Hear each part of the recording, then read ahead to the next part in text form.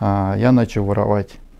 Я был карманником, я вскрывал машины, я не брезговал ничем. То есть и квартиры, и гаражи всякие, и по магазинам. Просто начало все прям моментально рушиться. Все отношения с друзьями, родными, близкими. Но у меня как будто надежда такая появилась, как будто луч света такой начал светить, и я понял, что мне кажется, я нашел то, что искал всю свою жизнь. И в этот момент я прям почувствовал облегчение, я почувствовал, как Бог дал мне свободу. Я просто написал в тетрадке. И после этого я не употреблял наркотики. Он восстановил семью, он дал любимое дело. Сейчас у нас есть бизнес совместный с женой. Я хочу обратиться к каждому. Уверуйте в Бога.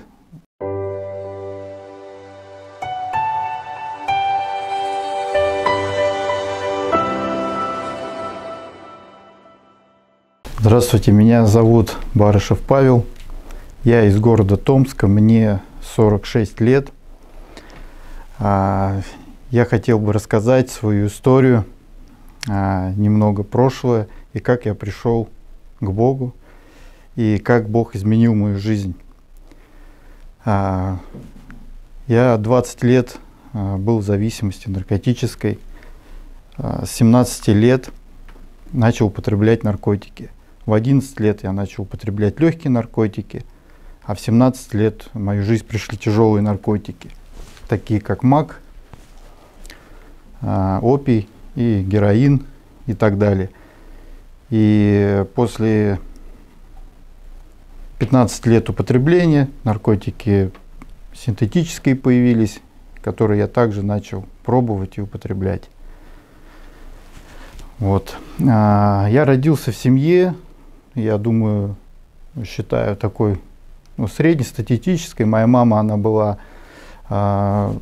учитель, она преподавала в комбинате, там обучала подростков, которые после школы выбирали какое-то направление в жизни. Мой отец, он был строитель, сейчас они живы, мои родители, слава Богу. Он был прорабом всегда на стройке. Вот, такая вот семья среднестатистическая, да. Алкоголь, я бы не сказал, что в моей семье было какая-то там алкоголь присутствовал, или еще что-то. Просто выпивали по праздникам. И как-то пошло в моей жизни, наверное, не так. Как-то я в 6 лет пошел в 1 класс. И тут же на 1 сентября меня, как одноклассники, так сказать, научили курить. После чего я начал курить, можно сказать, постоянно. И до 36 лет я курил, пока к Богу не пришел. Вот, в 11 лет, как я сказал, это привело меня к употреблению травки. И потом, когда я закончил лицей, я начал употреблять тяжелые наркотики. Сначала все было хорошо и радужно, было весело, были деньги, но потом, спустя несколько лет, деньги кончились, все кончилось, я был в зависимости, у меня были ломки, я начал воровать. Я был карманником, я вскрывал машины, я не брезговал ничем, то есть и квартиры, и гаражи всякие, и по магазинам мы ходили, промышляли. То есть все, что можно было взять, продать, сплавить как-то и получить за деньги, чтобы использовать их на наркотики. Все это было в моей жизни. Вот. И так это все продолжалось, можно сказать, 20 лет. То есть с 1993 года по 2013 год. В 1999 году я женился на прекрасной девушке Екатерине. До сих пор мы сейчас вместе. Но в 2011 году также у нас родилась дочь в 1999 году. Но в 2011 году мы уже не жили вместе, так как моя зависимость, она прогрессировала. Я жил двойной жизнью. Я с одними друзьями был которые не употребляли ничего, да, такие были, ну, нормальные, как бы сказать, люди. С ними я был такой, а со своими дружками из прошлого я приезжал к ним каждый день, и там мы употребляли и наркотики, и алкоголь, и все такое. Вот, и это двойная жизнь, и в итоге я ну, ушел из дома, так сказать. Я собрал вещи, погрузил их в машину, уехал и стал жить, ну, где придется. То есть, да, ну, у брата в основном, ну, так, промышлял, ездил и жил в свое удовольствие, как я думал. Но моя жена Екатерина, она не сдавалась, она очень сильный человек, она любила меня и любит до сих пор. Я считаю, это любовь, потому что мы 25 лет вместе, вот у нас будет в июле, ну, 24 года у нас будет 25 лет совместной жизни, и 10 лет я в Боге. И на тот момент мы были, ну, больше 10 лет в браке, да, там, ну, получается, где-то 11 лет в браке. Она меня не оставляла, не бросала, до конца верила, что я изменюсь, что что-то произойдет со мной. И в один момент я всегда думал, что я контролирую свою жизнь. Я контролирую употребление наркотиков, я все контролировал.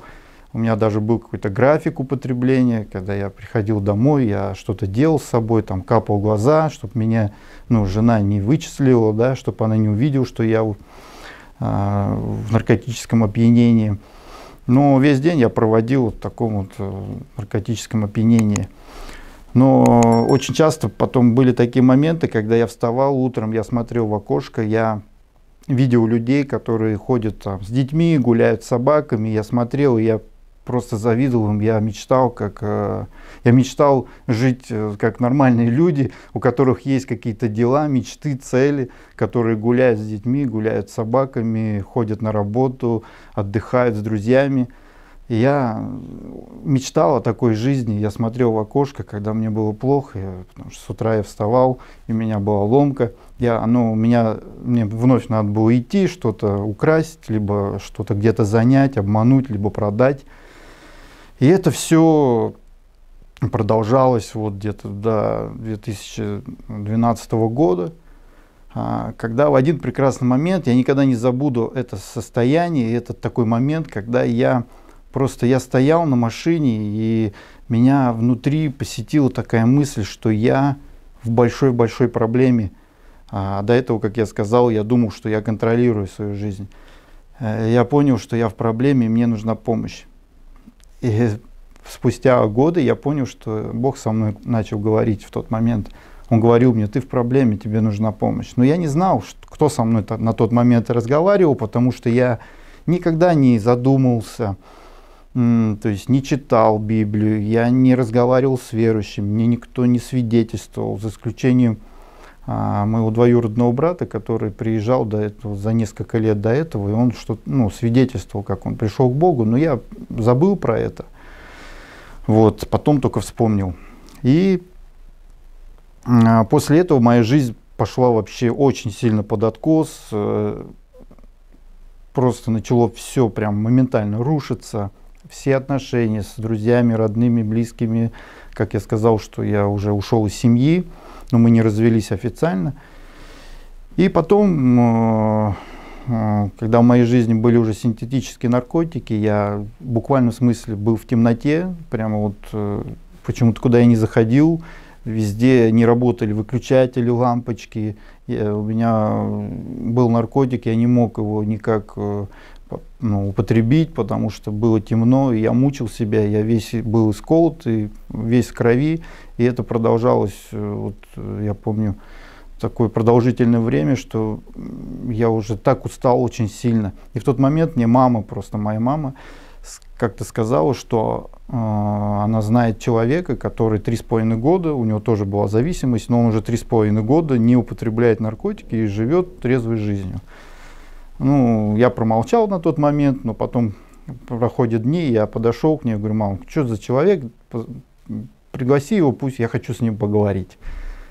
Она ему позвонила, он назначил время, он пришел в гости домой, я тогда жил у брата, потому что из семьи уже ушел. Вот. И он мне начал говорить, ну, свидетельство свое, что он тоже употреблял наркотики, что он жил такой жизнью, и там и воровал, и алкоголь употреблял. А потом говорит, и сейчас я 3,5 года, ну, этого не делаю. Я ему говорю, да не может быть такого, как это невозможно. Я не могу дня продержаться, чтобы мне, ну, чтобы мне не пойти вот, и ну, не искать, да, наркотики, чтобы мне не, чтобы сбить ломку там. Он говорит, меня Иисус освободил. Когда он сказал это имя, Иисус Христос, меня освободил, у меня внутри что-то такое прямо вот, ну, сильно-сильно такое, ну, я не знаю, очень сложно выразить это переживание, но у меня как будто надежда такая появилась, как будто луч света такой начал светить, и я понял, что мне кажется, я нашел то, что искал всю свою жизнь. Ну, я как бы гордо промолчал, и он меня пригласил на домашнюю группу. Это был верующий брат из церкви, из моей церкви. Я пришел на домашнюю группу. Это мои были первые шаги с Богом. Мне дали сразу тетрадку и сказали, вот что ты хочешь попросить у Бога, просто напиши. Мне было тяжело в это поверить, конечно, но я просто взял, написал, хочу бросить наркотики употреблять. И в этот момент я прям почувствовал облегчение, я почувствовал, как Бог дал мне свободу. Я просто написал в тетрадке. И после этого я не употреблял наркотики несколько месяцев. И через несколько месяцев я поехал на реабилитацию, в реабилитационный центр, там пробыл 4 месяца до победы. И когда я вернулся, я уже с твердым решением, там еще на реабилитации, я принял это решение и сказал Богу, что я посвящу свою жизнь Тебе. И после этого я вот, ну, служу Богу, хожу в церковь, у меня есть служение. Но когда я пришел с реабилитации, моя жизнь еще семейная, она еще была разрушена на тот момент. Жена хотела со мной развестись, продать квартиру, поделить деньги. Она сказала, ты молодец, наконец-то я вижу, что ты взялся за ум, и как будто бы моя миссия выполнена, все, до свидания. Ты мне испортил всю жизнь. На что я ответил, я перееду из квартиры, ты живи, мы продавать ее не будем, зачем торопиться, ты просто живи в квартире и все, давай пока не будем ничего решать.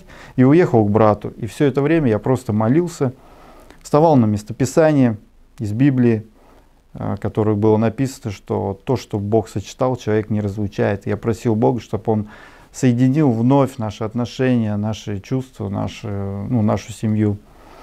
И через полгода случилось чудо просто, что Бог сделал так, что мы снова стали вместе. И я понял, что это невозможно было по-человечески никак. То есть она была настроена серьезно развестись, и тут начала делать какие-то шаги сама. И это чудо, и Бог совершил это, и восстановил нашу семью, теперь мы вместе. Я благодарен Богу, что сейчас моя жизнь, она совсем другая. И то, что я тогда говорил, что я мечтал, когда смотрел в окошко, просто, что у меня будет нормальная жизнь, что я буду ходить по улицам, гулять со своей семьей, ходить на работу. Это все Бог исполнил. Он восстановил семью, Он дал любимое дело. Сейчас у нас есть бизнес совместный с женой. У нас есть служение, у нас взрослая дочь, которая тоже верующая. И хочу просто обратиться к тем, кто может быть на пороге какого-то решения, может быть, тоже есть какие-то проблемы. Они могут невидимы для других людей, но очень много внутри каких-то вопросов, да, почему то или то происходит. Вот. На примере моей жизни Бог все изменил полностью в моей жизни. Он дал абсолютно мне все и продолжает менять мою жизнь. То, что я раньше, как я жил, у нас элементарно не было в доме даже ремонта. Мы не умели распоряжаться деньгами, у нас их попросту-то особо и не было. Сейчас у нас прекрасный ремонт в квартире, у нас есть машина, у нас есть бизнес. Мы ни в чем, в принципе, не нуждаемся. И это сделал Бог буквально за 10 лет. Буквально за 10 лет. Я хочу обратиться к каждому. Уверуйте в Бога. С Ним вы пройдете все трудности. С Ним у вас будет надежда и упование в лучшее. Потому что Бог есть наш Спаситель, Иисус Христос. И Он любит каждого из вас. Мир всем, кто смотрит канал «Доброе, семя». Я обращаюсь сейчас к тому, кто может быть в зависимости. Может быть наркотики, алкоголь, может быть какие-то моменты в жизни, когда ничего не получается. Слышишь, ты много раз пробовал, и у тебя опять тупик за тупиком. Знай, есть выход в Иисусе Христе. Под каждым видео расположен телефон горячей линии. Круглосуточно операторы принимают звонки и будут с тобой разговаривать. Звони. Расскажи свою судьбу, расскажи свою жизнь, расскажи свою беду, проблему. Мы ждем твоего звонка. Мы знаем выход. Выход есть. Служение восстановления. Мы работаем с каждым, кто обратится на канал горячей линии.